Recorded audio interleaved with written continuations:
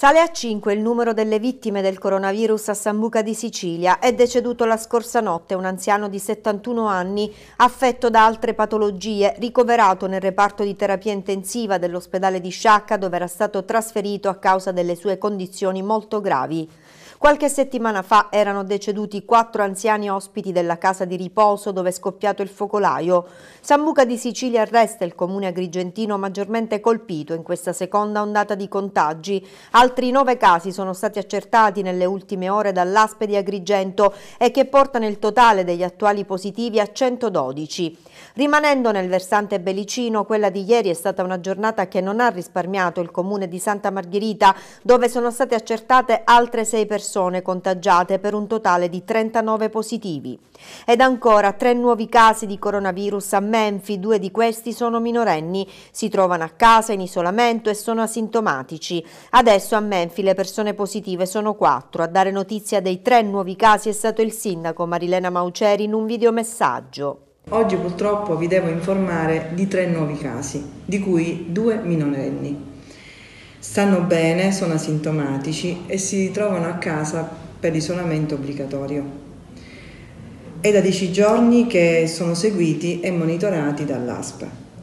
Come vedete il virus è presente, circola tra di noi e a maggior ragione dico a voi giovani di mantenere, osservare queste misure di contenimento e di distanza tra di voi.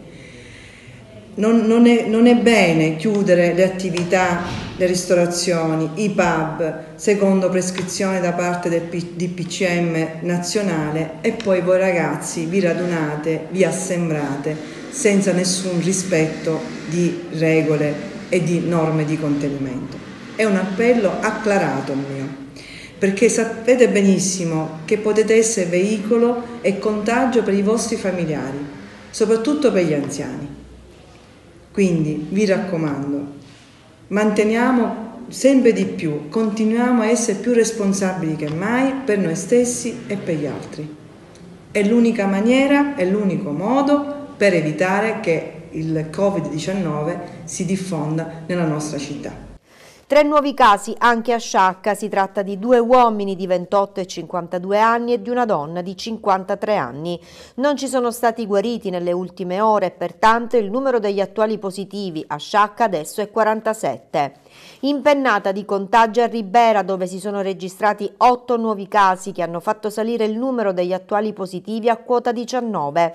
Il Covid infine ha raggiunto anche il piccolo comune di Calamonaci. Si tratta di un ragazzo che a seguito di alcuni sintomi si era già posto in isolamento. Anche il sindaco Pellegrino Spinelli in un videomessaggio, oltre a rassicurare i cittadini, invita la piccola comunità di Calamonaci a rispettare le norme vigenti. Il ragazzo già si trovava in quarantena fiduciaria perché aveva partecipato a una festa di compleanno dove era presente già poi è venuto fuori un caso di positività. Il ragazzo sta bene, è tranquillo, è in isolamento e lo rimarrà finché non si ripeterà il tampone. Consiglio a tutti i miei cittadini che fino ad ora siamo stati tutti tranquilli, di continuare a usare tutte le precauzioni possibili da protocolli ministeriali e regionali.